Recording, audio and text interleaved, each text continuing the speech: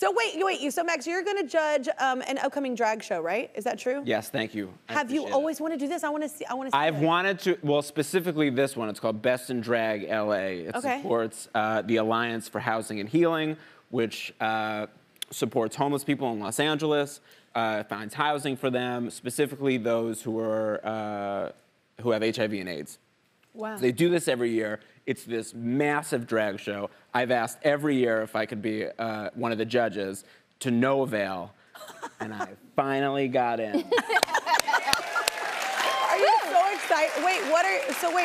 What do you love most about a drag show? What's gonna win you over? Well, I appreciate the commitment. I mean, they are to the point of drowning. He really does. Yeah. The commitment to the outfits, the names, the backstory, everything. It's spectacular. It's all I want. They're more committed than I am as a father. That is not true. We're taking that out. We're taking that out. That is not Lily, true. You should see this. You are a great Lily dad. We'll leave it in only because it's not true.